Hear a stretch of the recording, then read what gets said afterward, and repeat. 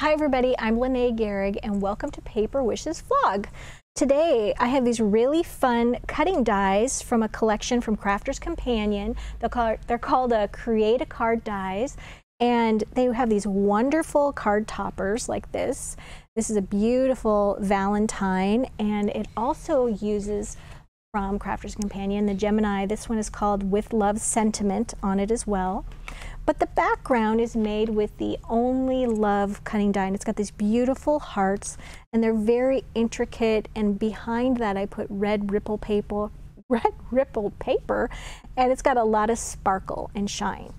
So I also used, I thought the swirls, the grand swirl cutting die made a really beautiful invitation. So on this one I made a pretty simple party invitation actually, and how I did that was, for the background paper, I used from the pearlescent cardstock, which has all these wonderful pearl pastels, and I just chose sort of a beige. Let me grab that here. Here we are. It's 12 inches wide, and gosh, 6 inches? There we go, yes. It's 6 by 12, and then I scored the center, and then I took my swirl die, and I placed it, opened it first, and then I placed that right about here, okay? So that on this left side of my card, that left a nice place to put my ribbon, okay? So then I just ran that through my machine. What's great is because I cut it to 6 inches wide, it can go through any platform on any die cutting machine. Like the Big Shot has a 6-inch wide platform, but you can also use the Geminis from Crafter's Companion. So after I did that, it cut away this beautiful and intricate swirl scene, and then I just added with a brush, here we go, from Cosmic Shimmer. This is Luna Paste, and this particular one is called Moonlight Pearl. And how I did that was I just went ahead and just took a sheet of scrap paper, and then I just brushed some Luna Paste over that, just using a regular paintbrush. You don't have to hit every swirl, just to give the illusion that everything is covered is nice. You don't want to use too much. And then I also just took a sheet of white cardstock, and if you cut it to the exact same dimensions, then I found that once it's folded, it kind of sticks out a little bit. So where this was 12 by 6, I cut this one to, let me see, what did I cut it to? This one is 11.5. And then I think I did 5 3/4. So it's a little bit smaller, so when you open this up, right there, so it just sort of is nested. And then I just took a piece of white ribbon. This is from the White Ribbon collection. You can get at Paper Wishes. And just tied that around to strap that in. Now, if you wanted to have this a little bit more secure so that it was in a permanent place, you could just take your Cosmic Shimmer glue and just do a little bit of line right down on that fold, and then when you shut that and let that dry, it's going to have a nice little permanent place there, and it wouldn't move around. You won't need the ribbon to keep it in place. Okay, let's take a look at what I did with, this is Country Garden. And this die as well. I should mention that these dies, what's great about them is that they're so intricate, but around the outside edge, they're not cut here. They don't have an outer cutting edge. And that's how you can sort of choose your position. You can do something like this and choose your placement on the card. Or you can do something like the first card, and then once I did the cutaway from black cardstock, then I just did my own outside edge, and I just used anyway, I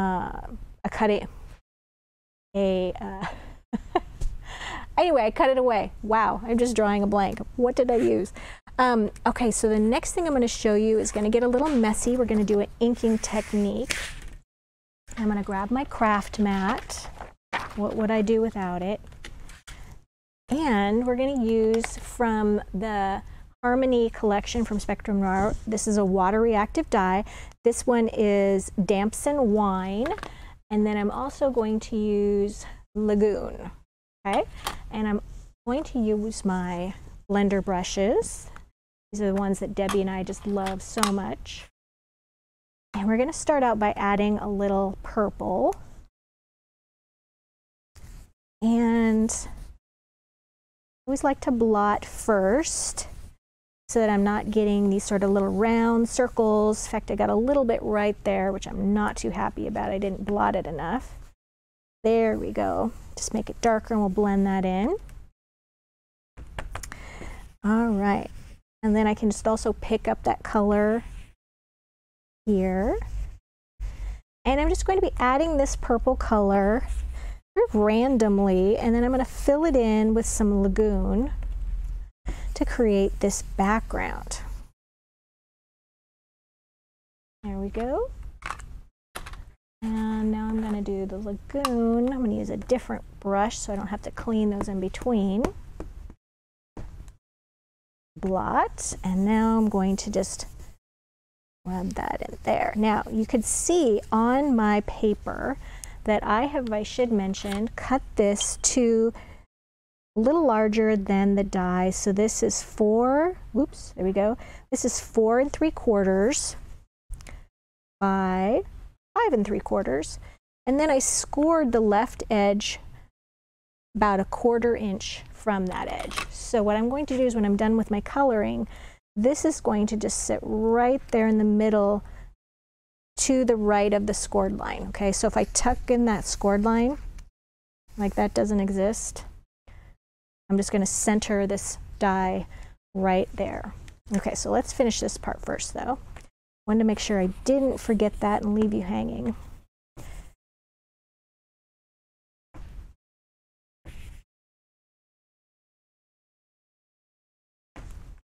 Okay.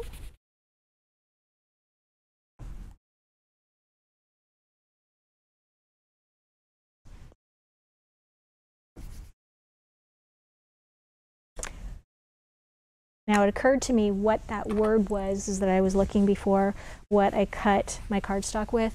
It was paper cutter. The word was paper cutter. And I know that happens to everybody, but it's particularly embarrassing when you're filming. So, okay. So now that I've got my water reactive ink here, I'm going to take just a mister, and it's just got some clear, clean water in it. And instead of just misting it straight on here like this, I'm actually going to mist my hand. Okay, because I want like big water drops, just like that.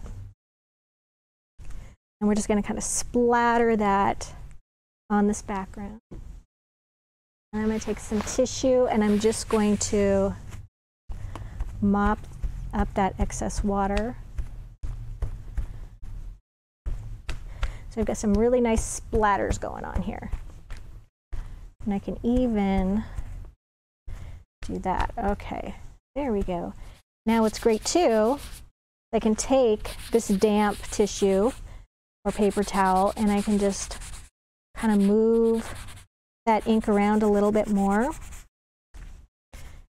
Okay, and if you even want it a little more wet, now you can just mist the whole thing, and that actually just makes all of that ink just pop a little bit more once it's wet. There we go. All right, so now I'm going to go ahead and center that to the left of this fold. All right, and then what I'm going to come away with is my finished piece. There we go. So it's got sort of this tie-dye look to it that I think is pretty cool. So I also went back and I wanted to make a card base that was lavender, so I went back to the pearlescent cardstock. Okay, and on this particular piece, I measured this to 9 inches wide by 5 3/4, and then just scored it here on the left. So what I'm going to do is I'm going to make this so that it's kind of a wrap around for the card, and I'm going to glue that scored side on the fold so that this is just left open like that. I think that is so pretty. So let's just put a little bit of our glue right on that scored area.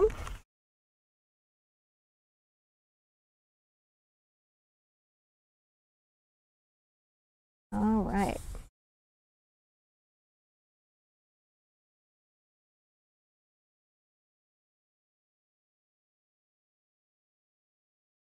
Okay, now we get to play with the fun stuff. So I've got some great flowers that I can glue on there, like this. And I've also got some really pretty sparklets, and this is Winter Wishes Sparklets. So I've got all these really pretty flowers here. Whoops, there goes one. And while I'm doing my gluing, what I want to do is, because I don't want to get glue on the card, the lavender cardstock, I'm just going to put my craft mat, just like that, of course, right on top of my sparklets. But this will, and if I just do a little bit of glue and I allow that to dry, then it will not stick to the inside of my card.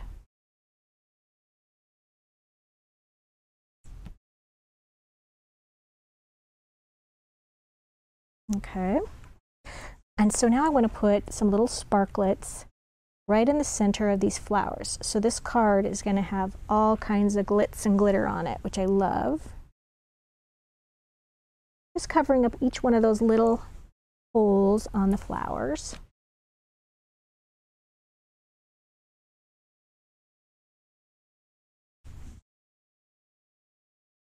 Oops. And you know, you don't have to do all of the flowers, you can just do some of them, which I probably will not take the time to do all of them right now, but I do want to get the general idea here of getting that sparkle there. And this Winter Wishes collection is so pretty because it's got both white and pink rhinestones. All right, so I might do more later off camera.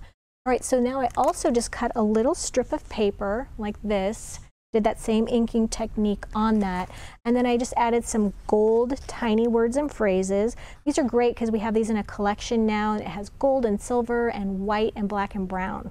And is it a brown or a bronze? It's kind of a bronzy brown. All right, and I'm going to put that so it's going to come right into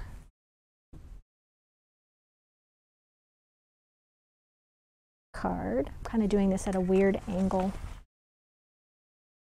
Oh. Right, and then I'm just going to take my scissors and trim that even with that edge. Okay, so I probably shouldn't take this out quite yet because it's still drying, but I want to see what it looks like as my finished. There we go. So after I show you, I'll go ahead and put it back till it's dry. So anyway, there's my finished card. It's got lots of sparkle on it, and I'm happy with how that turned out. So all three of these cutting dies I think are just must-have tools to have in my collection. So you've got the Only Love, the Grand Swirls, and the Country Garden. We have a great money saver on these. Just check on the vlog page, there's an underlined link for Money Saver.